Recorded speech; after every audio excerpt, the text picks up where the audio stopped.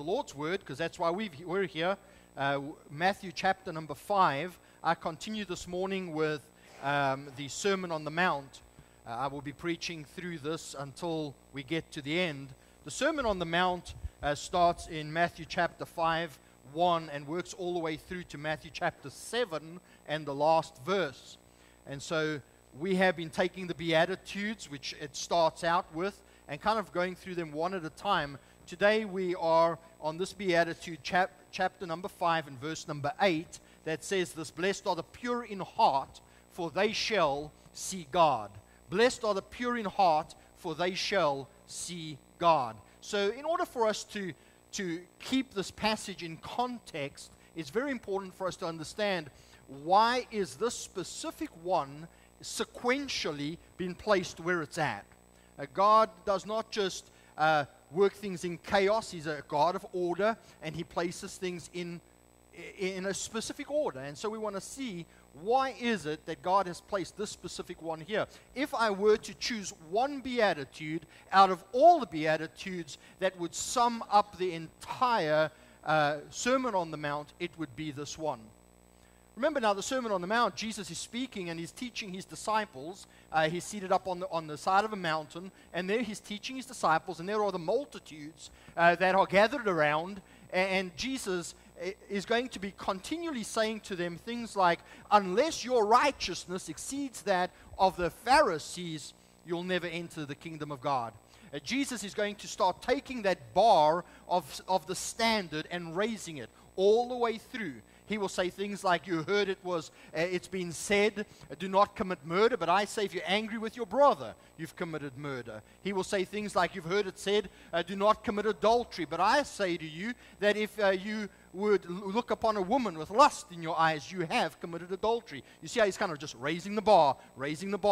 Your righteousness should be higher than that of the Pharisees.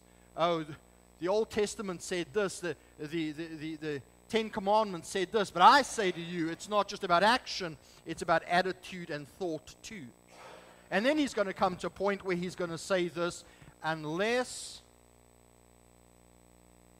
you are perfect as your heavenly Father is perfect. Wow. I mean, that is awesome, isn't it? That Jesus has started in saying, this is the Pharisees that you can see now. This is what the Old Testament said, and now this is the ultimate. You need to be perfect as your heavenly Father is perfect. Now, there are those that would say that the Sermon on the Mount is nothing but a list of ethical teachings. Just do these things and you're going to be fine. I would submit to you today, although ethics are taught in it, it is not a list of ethical teaching. It is a list that causes us to understand that in and of ourselves we could never attain this. It is this message, the Sermon on the Mount, that forces us on our knees before the cross of Jesus Christ, that we may call upon His name and be born again. It is this sermon that tells us that regeneration, to be born again, is of absolute necessity. In fact, it's this message that tells us without the indwelling of the Holy Spirit, you are unable and incapable of attaining the standard. This is an awesome message that Jesus is going to teach. So he starts out in saying this: blessed are the poor in spirit. Now notice he did not say poor financially, he said poor in spirit. This is spiritual bankruptcy. This is coming to the understanding that we're unable to do anything in and of ourselves. That we are absolutely bankrupt, in absolute need for Christ and His righteousness. Blessed are the poor in spirit. And then he says, blessed are those that mourn. And this is not mourning for physical loss. This is mourning for spiritual bankruptcy. And this is a spiritual brokenness. It's understanding that I'm lost without Christ. It's an understanding we've got nothing to give to Him, and hence we mourn over our own sinful state. And then he says, blessed are they who are meek. This idea of meekness is not weakness. It's not just a humility, but it's a sense of submission to God. Unless you're poor in spirit or mournful, spiritually broken over your own sin, you will never be submitted to God. Never be humble before him. And then fourth, he said, blessed are those that hunger and thirst for righteousness, for they shall be filled.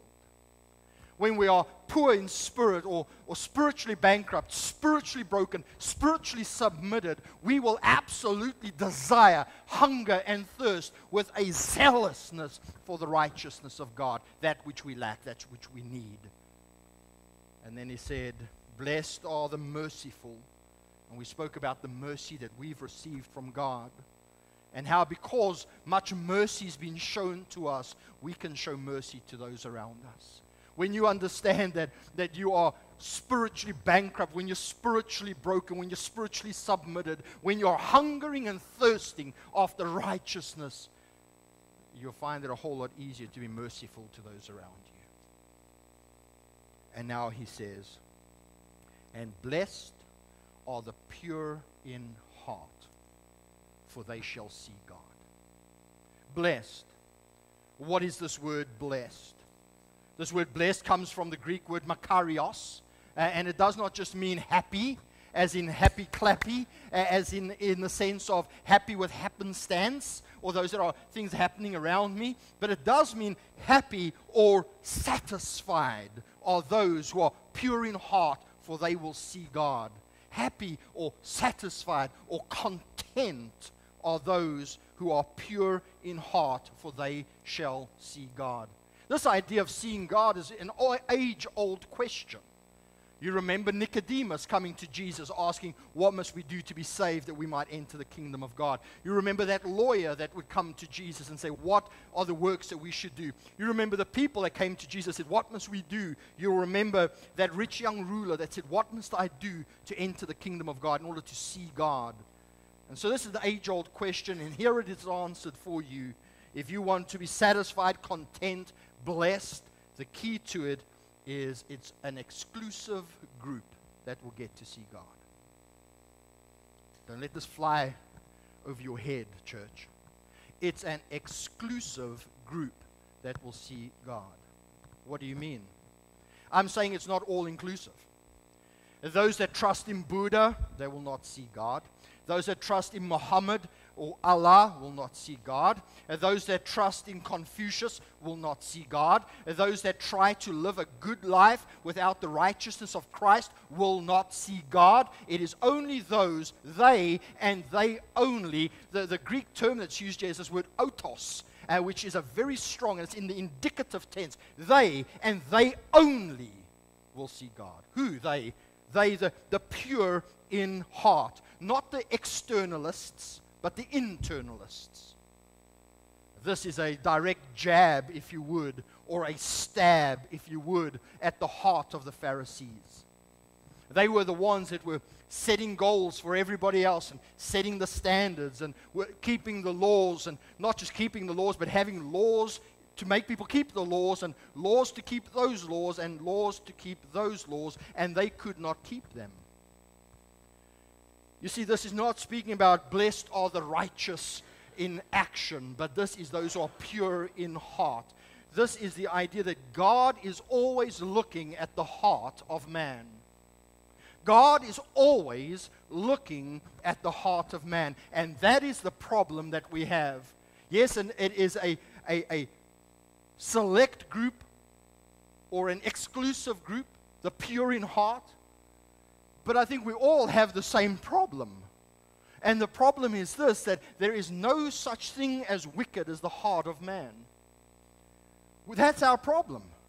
We have wicked hearts. And when I'm speaking about the heart, I'm not speaking about that thing that's going boom, boom in your chest. No. And when your girlfriend comes closer, youth, it goes a little bit faster. That's not what we're speaking about. No, we're speaking about the center of the being, and I'll speak about that in a moment. But the problem for the human is the heart. God looks at the heart. It was Stephen Lawson that said this. He said, the heart of the human problem is the problem of the human heart. The heart of the human problem is the problem of the human heart. That we have all been born into sin. that we have a sin nature, that our desire by nature is ourselves. Our hearts are wicked beyond anything. There's nothing in us that desires God. In fact, in Ephesians, the Apostle Paul will say to us that we were by nature the objects of the wrath of God, that we were dead in our trespasses and sin. But God, in His great love and mercy, would purchase us. Jesus would condemn these Pharisees because of their heart. You remember those times that He would look at them and call them whitewashed sepulchres or whitewashed tombs. You remember that? He says, on the outside you look so awesome, but on the inside there's nothing but dead man's bones. And then He would say to them, why do you clean the dish on the outside? You clean the dish on the inside, and it will be clean. And that is what we're facing right here. As Jesus is speaking of purity of heart, He's saying this, I'm not just looking at your actions, I am looking at your heart, and what I desire from your heart is the word katharos. It is the Greek word katharos, and it is that word that we use for catheterize, to catheterize something, or to cauterize, to, what is the word? Catharsis. Did someone say catharsis? Thank you. To clean it out. To clean it. To remove all impurities. To make it without spot. To make it absolutely singular. I remember going with Dad on the gold mines, and he would take us into this what they would call a smelt house. And in the smelt house, they would take the gold and they would smelt it, hence smelt house. They would melt it, and it would be poured out into these molds, and hence you'd get your blocks or a cone of gold or a nugget of gold. And the most amazing thing as we would stand and watch that is that as it would come down, there would be a little bit of black on the top and a lot of smoke. And what that is it's the impurities. It's what we may call the dross that has risen to the top. It's been burnt out. And as it would land in those forms, they would knock off the dross. And knock off the impurities. That it was singular. It was of one makeup, and that was gold. Pure, without alloy. And so this is what Jesus is saying. He's saying, blessed are those who have a singular heart, a heart that's without mixture, without alloy, without sin, that is morally pure and exercised toward Christ. Blessed are those people. They shall see God. Not only they shall see God, but they and they only shall see God. Purity. The Bible speaks of various kinds of purity. For those that are taking notes, I'll just shout some out for you for your own study. Theologians speak of primitive purity, which exists in God and God alone. They speak of created purity, which is created in His image before the fall. Ultimate purity, we will be glorified when we be with our Lord and pure as He is. Positional purity, meaning the imputation of Christ. And lastly, practical purity, and this is sanctification, the process that we go through. So purity, is this a new thing? Is this something that Jesus made up for this Sermon on the Mount? I would submit to you this morning that that's not the case at all. In fact, when you go back to the Old Testament, you're going to find that purity was of utmost importance. You go to the priests, as the priests would go into the temple, and they would come before the laver, and there they would wash and purify themselves, clean themselves, because nothing impure could enter into the presence of God.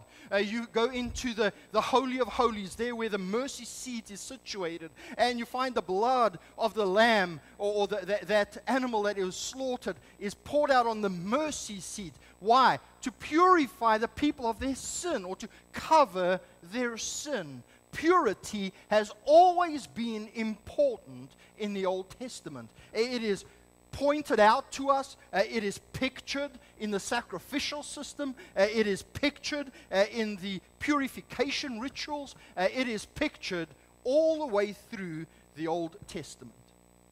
Not only is it pictured, but it is also promised in the Old Testament.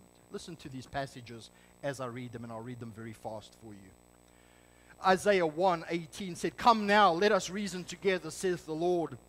Though your sins are like scarlet, they shall be as white as snow. Though they are red like crimson, they shall be like wool."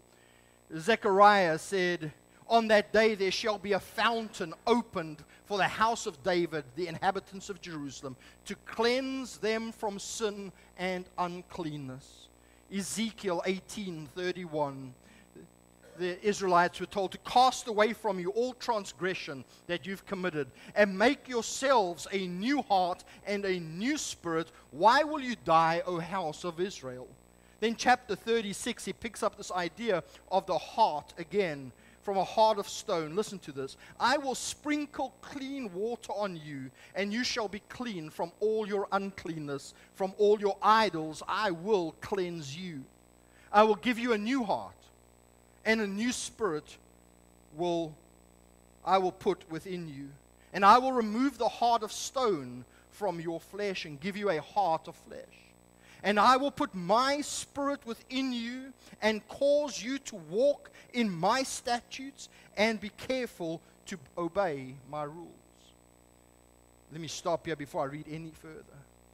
If God has removed your heart of stone that was hardened toward God, and has given you a heart of flesh that is tender toward Christ, and He's put His Spirit within you, He will, listen to this, not He might, He could, He will cause you to walk in His statutes and His precepts. It is impossible for one who's come to Christ to continue in sin. What do you mean? Believers don't sin? No, that's not what I said. We all mess up, right? But if we're continuing in sin, continuing to do, that is not a sign of a believer. That's a sign that you never were saved. You do not have the Spirit of God within you. You're lost. You will not see God. He says, "And you shall dwell in the land that I gave your fathers, and you shall be my people, and I will be your God. And I will deliver you from your uncleanness, and I will summon the grain and make it abundant and lay no famine upon you. I will make the fruit of the tree and the increase of the field abundant, that you may never again suffer disgrace of famine among the nations. Then you will remember your evil ways and your deeds that were not good, and you will loathe yourself for your iniquities and your abominations. It is not for your sake that I will act, declares the Lord. Let that be known to you. Be ashamed and confounded for your ways, O house of Israel. Thus says the Lord." What you going to say, Lord? "On the day I cleanse you from all your iniquities, I will then cause your cities to be inhabited and waste places to be rebuilt." Now, I understand the messianic idea there. I understand the future prophecy that is spoken of here. But I want you to understand this very clearly, that God is all about the pure-hearted. Others may look at your actions, and you may be able to raise a hand at the right time. We may be able to sing the songs at the right time. We may be able to pray the prayers at the right time. But listen, friend, God is looking at the heart. And the heart that He's desirous of is a heart that is pure. You remember David, when David was chosen to be the king, and Jesse would parade all his sons before the prophet. And every time God would say, "Not this one, not this one, not this one." And eventually they get down to the runt of the litter, David. And the Lord says, "This one." And Jesse's like, "Are you sure? This is the runt." And he says, "Of course I'm sure." Because God does not look at the things that man looks at. God looks at the heart. Church, can I ask you today, what is the condition of our hearts. Are our hearts pure, without alloy, singular, focused on Christ? Purified by the blood of Jesus. Imputed righteousness placed upon us, positionally in Christ, and practically walking in the Spirit, becoming more and more like Jesus. You see, God is looking at the heart.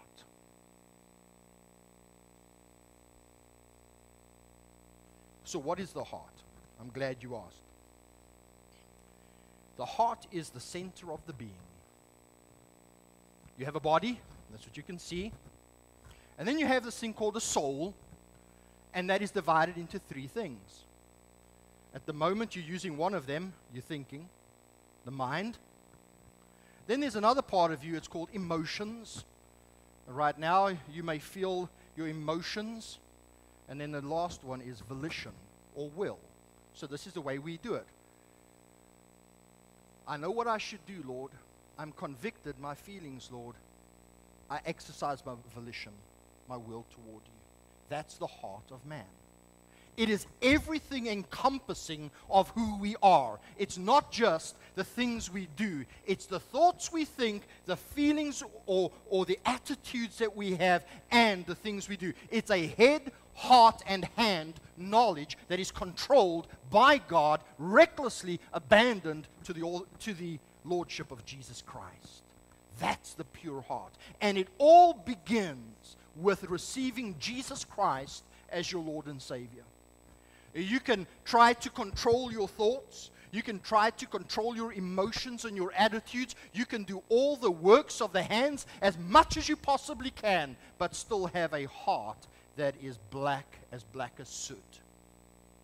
The only thing that can purify the heart is the blood of Jesus Christ. It is His blood that purifies us. That is why in Isaiah He would say, "Come, let us reason. Although your sins are as scarlet, I will make them as white." You see, it's when we trust in Jesus Christ, the Lamb of God, the pure Lamb of God, without blemish or defect, the one that lived the perfect life and died the perfect death and was raised to life again, that we might have life. When we trust Him, in that moment, when we repent of our sin, when we surrender ourselves to Christ, when we turn from the world and we give ourselves to Jesus Christ, in that moment, our hearts are purified as we receive the imputed righteousness of Christ. Have you been born again? Well, that's some spiritual mumbo-jumbo right there, preacher. Oh, no, it's not. Nicodemus said to Jesus, "What shall we do? How shall we enter the kingdom of God?" And He said, "Unless a man be born again, he shall not enter the kingdom of God." He did not say, unless a man keep the 10 commandments, unless a man attend church, tithes, be baptized, and be the best Sunday school teacher, and serve as a deacon and even a preacher, they shall see the kingdom of God. That's not what He said. He said this, "Lest a man be born again, he shall not enter the kingdom of God." Why must we be born again? Because we're dead in trespasses and sin. And how we need to be born into the family of God. It's at that point that positionally we are in Christ, a done deal. And now we go through practical righteousness. This is the idea of the mind being transformed by the Word of God. This is daily purifying of the heart. This is daily doing the works of Him who's called us. Wow, that sounds like work. No, it's not. If you're not doing that, you're not saved. Because it's not us, it's Him working His life through us. Listen, this is Christ in you, the hope of glory. This is not what we can do for Him. This is not what we can do to be saved. It's because we are saved, He causes us to want to live for righteousness' sake. It all happens in the heart. The mind, the emotion, and the volition. So let me close with this thought then. If it is then that God has saved you, that you've trusted Christ, you've been born again, how do you maintain that? And I'm not saying maintain your salvation. Remember, He's the author and perfecter. You can't earn it, you can't lose it. How do you maintain it, though? I mean, I want to walk in righteousness, don't you? That is what the Holy Spirit places. He's the Holy Spirit. Did you get that? He's the Holy Spirit. He causes us to want to live in righteousness. But what can I do that my heart may be singular on Christ? Here are some things. Firstly, there needs to be a daily washing in the Word of God. A daily washing in the Word of God. This is what Jesus spoke about, and this is what Paul would write about in Ephesians 5 when he would say to cleanse the church with the daily washing of the Word. This is what Jesus would pray in John 17:17 when he would pray for his disciples, and he would say to the Father, Father, sanctify them by your word. Your word is truth. And so that sanctifying, that changing, that practical righteousness, that process that we're going through as we wait for that day of glorification, part of that is the washing in the Word of God. God's Word has the power. It is a double-edged sword. It is live and active. God's Word is a mirror. It reflects the sin in our lives, and the Spirit of God applies it to our hearts, and He changes us, and He is the one that does the work of sanctification. I love this quote. I wrote it down for those who are in the medical field. I think you may like this. For us who are not, you're going to find it really gory, but that's okay. An author said this: the preachers of old would take the razor-like scalpel of Scripture and lance the boils of our corruption, cutting out the cancers of our God-belittling habits of mind, and amputate the limbs of our disobedience. Wow. Isn't that powerful? That He would take the razor-like scalpel and lance the boils of our corruption, that He would take it and He would cut out the cancer of our God-belittling thoughts of mind, and that He would take it and He would amputate the limbs of our disobedience.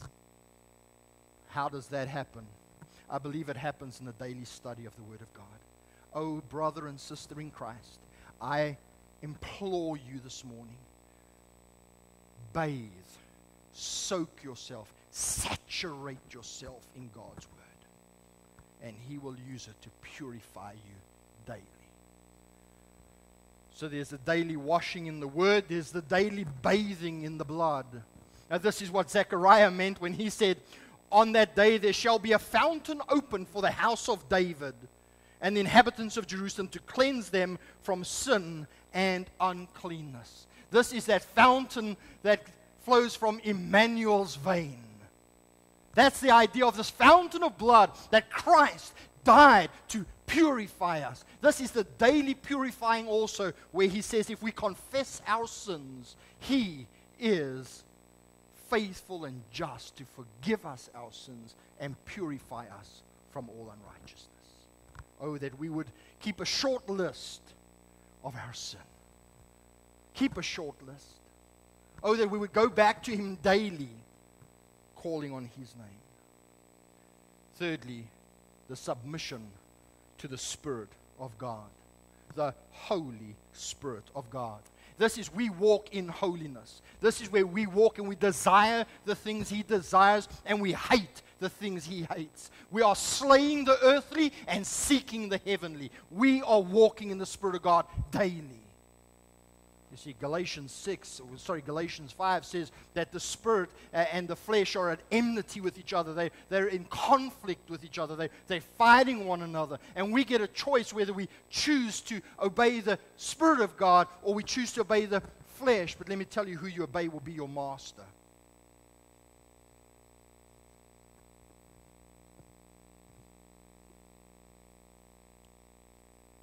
They have sown to the wind, and they shall reap the whirlwind. They have sown to the flesh, and from that same flesh they will reap damnation. But those that sow to the Spirit, from that same Spirit will reap eternal life. To whom do you submit daily, church? Number 4, pray for purity. What do you mean, pray for purity? Well, this is what Thomas Watson said, one of the Puritans from days gone by. He said, until sin becomes bitter to you, Jesus will never be sweet. Until sin becomes bitter to you, Jesus will never be sweet. And when sin is bitter, you cannot stand it. You're dead to sin. When sin comes and knocks on your door, you lock it, and you double lock it, and you padlock it, and you barricade it, and you run, and you say, I've died to you. There's no place for you here. We fall on our knees, and like David said in Psalm 51, purge me with hyssop, and I will be clean. Wash me, I will be whiter than snow. Let me hear joy, gladness. Let the bones that you have broken rejoice. Hide your face from my sins. Blot out my iniquities. Listen to this, church. Create in me a clean heart, O God. Renew a right spirit within me. That sounds like a powerful prayer, doesn't it? I think it's one that we can follow. Your time is up. But I will not end until you hear the good news. There's a great privilege. There's a great privilege. And here it is. They will see God. Not might, not could. They will see God. Well, what is this? When is this? Is it in the day, one day, in the sweet by and by? How is this? Is this a vision? What is this? I believe it's now and it's then. It's now seeing Him with the eyes of faith. It is now living in light of who He is. And this is what the Apostle Paul would tell us when he would say, to fix your eyes on Jesus, the author and perfecter. What eyes? These eyes? No, you can't see Him. Now we live by faith. Then we will live by sight. But now we fix our eyes on Him. Now we have our eyes enlightened. That is what Paul said in Ephesians 1 and verse 18. Stephen Lawson said, when sin moves into our lives, the vision of Christ moves out. When sin moves into our lives, the vision of Christ moves out.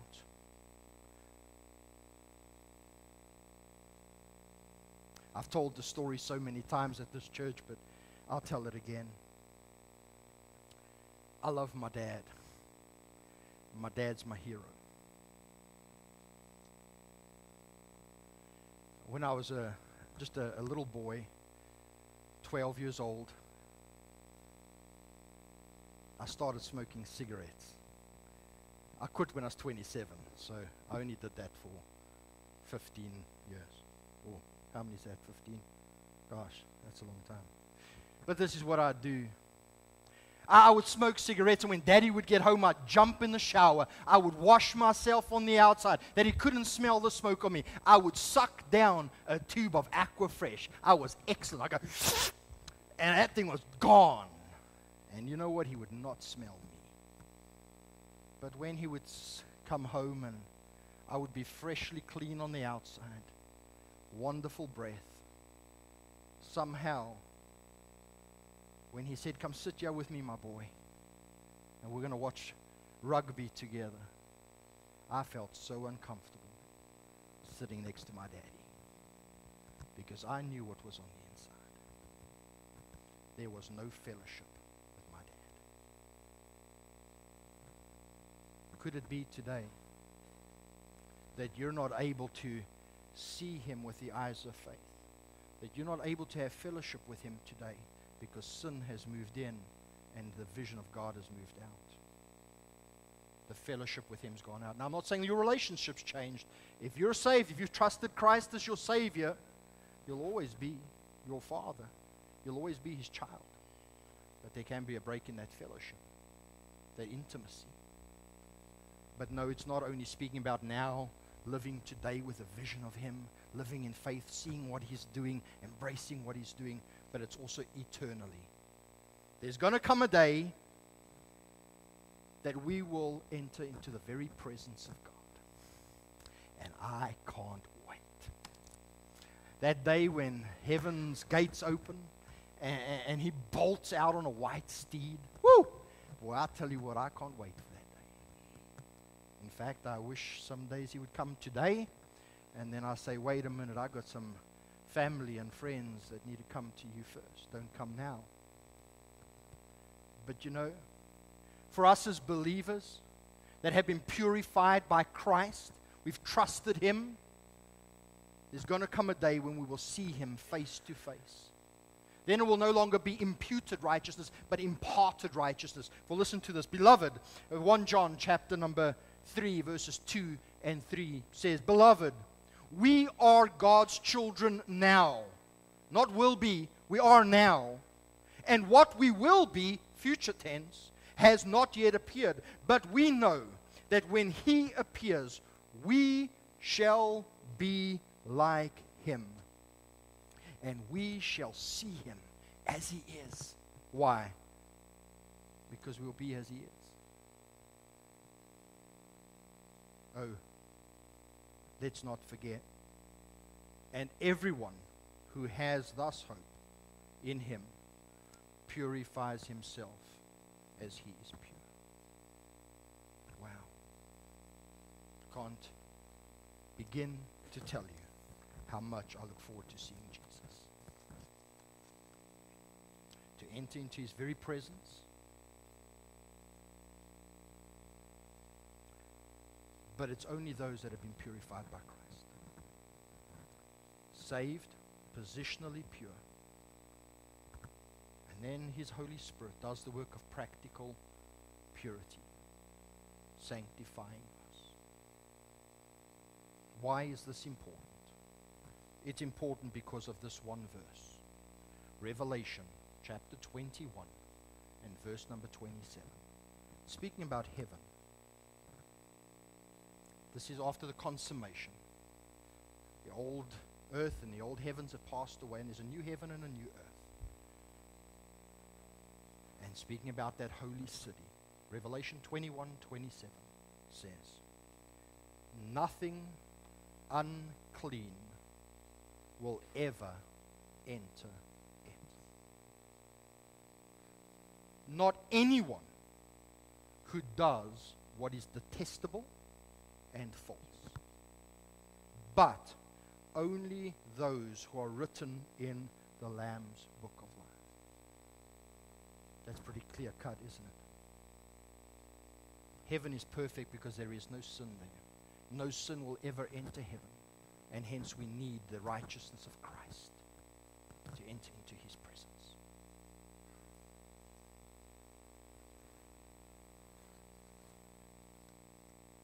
Every sin soils the soul, said Bishop Westcott. We should be about the work of mortification of sin. Jesus said to be drastic. He said if your eye causes you to sin, to rip it out. We're not speaking about an amputation. We're speaking about mortification.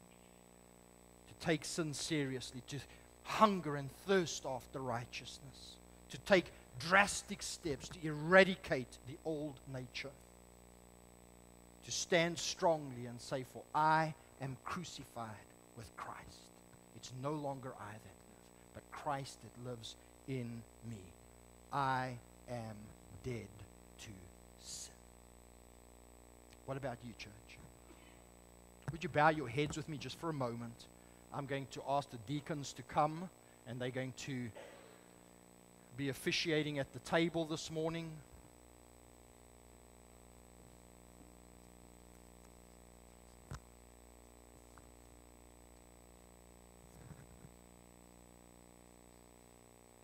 As your heads are bowed and your eyes are closed, I need to ask you this question tonight, this morning, is this: are you saved? Have you trusted Jesus Christ as your Lord and Savior? You say, yes, Anton, I have. Then I ask you, how do you know? What is the fruit of your life? Jesus said, by their fruit you shall know them. This table we come to this morning at Lakewood Church, we have an open table. What does that mean? It doesn't mean it's open to everyone. It does mean you do not need to be a member of this church, but you do. Listen to this. You do need to be a member of the family of God. In other words, you must have trusted Jesus Christ as your Lord and Savior. Secondly, Jesus said that we are to judge ourselves, to make sure that there's nothing unclean in us before we participate. And so we're going to take a moment and give you that opportunity. Would you search your heart this morning? Is there something that would hinder you from participating in this table? If so, I would encourage you, just let it pass you by.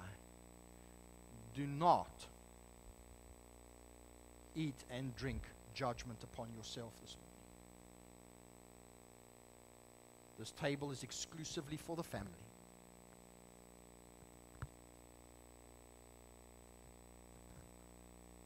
So, Father, we pray that you would bless each one in this room.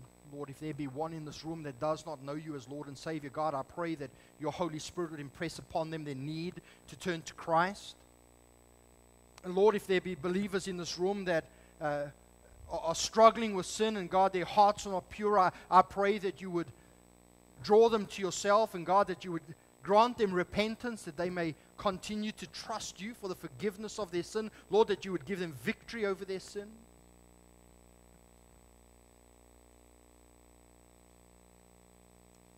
Lord, we thank you for your body that was broken for us on that cross. And so as we eat of the bread, we remember that your body was broken on that rugged cross for us. Your blood was shed on that cross. Lord, your word tells us without the shedding of blood, there is no forgiveness of sin. And Lord, you went to the cross just for us. And so we want to thank you for your blood that was shed for us. And so as we partake now, God, I pray that you would help us to remember the sacrifice that you've made. And Lord, that you would continue to encourage our hearts to be sold out, single-minded, single-hearted, focused on you and your glory. May you be exalted today, Lord Jesus. We pray in your mighty name.